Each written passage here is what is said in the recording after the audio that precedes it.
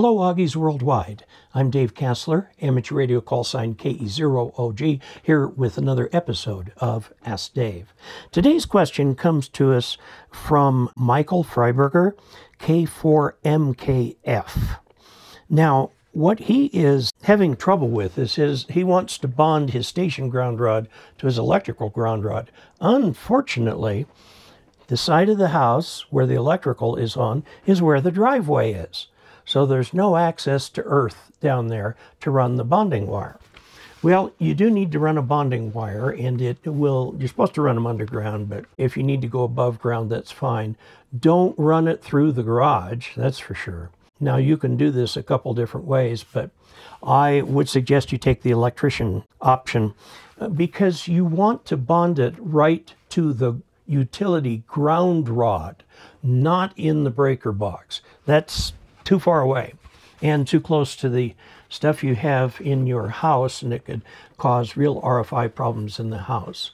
That's what I would do. Now, I'm looking at your panel, and in the panel there's a piece of tubing that comes down and goes slightly to the right. That may be your ground.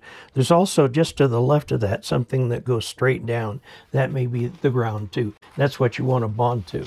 It'll be a copper, probably number 6, smooth, bare wire.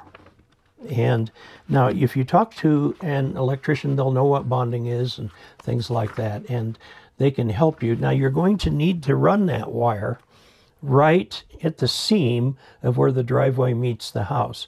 Now the problem there, of course, is it will be exposed. There's really no way around it. Now, the piece of wire can be kind of squished down into, they probably, when they poured the driveway, put a piece of felt in there or something to allow expansion without causing damage to the foundation. Your electrician will know best and how to get that wire put in. The electrician may run it in a piece of conduit. Keep everything copacetic. There you go. That's about the best I can offer.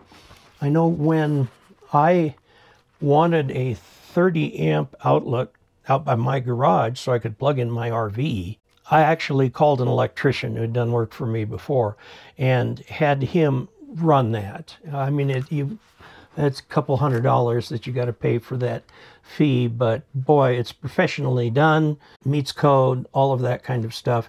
And my RV is way the other side, so I've got actually a fairly long extension cord out to the thing, but it works fine. I mean, they're designed to work that way. So yeah, that's what I'm going to say. Unless, you know, you're dealing with bonding to the utility ground, you could always talk to the utility and have them come out and identify the ground for you. I doubt they will run your bond for you, but you can do it yourself, or you can get an electrician. In many states, you can do your own electrical wiring if you get a permit, or you can have it done professionally. You can't have a friend do it. That's just not legal. And to be sure with insurance, if anything does happen to your house, you want to be able to prove to them that everything was inspected. And that's why you want to pull a permit for something like that. It's not just out in the dirt like mine. This is right tucked up next to the house. So there you have it. Sorry I couldn't be of more help. But if you would like to help this channel keep going, please become a member. It's very inexpensive. Plus you get early access to videos like this. Until we next meet, 73.